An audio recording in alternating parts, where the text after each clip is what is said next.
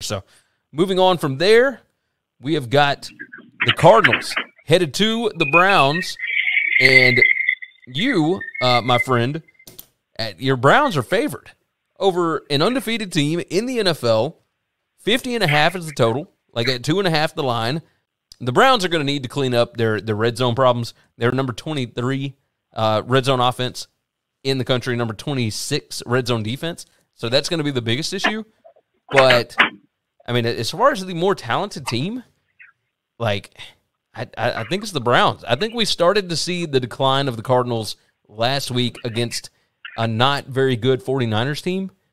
And now you got to go on the road to Cleveland. Give me the Browns. Give me the Browns all day here.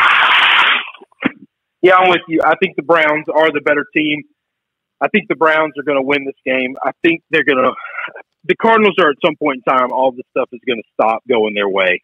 They won a couple of games where they were able to make a lot of mistakes and get by with big plays. I don't think they're going to be that lucky this time. I just don't. I might be wrong, but I just don't. I tend to agree with you. I feel it, and some of it's not luck. Like some of it, they are actually a pretty good football team.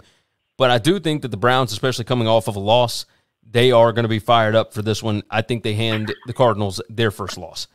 Thanks for listening to the Winning Cures Everything podcast. The website is winningcureseverything.com, and if you want to connect with us, we're on Twitter at GaryWCE, at Chris B. Giannini, at Winning Cures, or you can email us, Gary at winningcureseverything.com or Chris at winningcureseverything.com. Subscribe everywhere you need to subscribe, and we'll see you soon.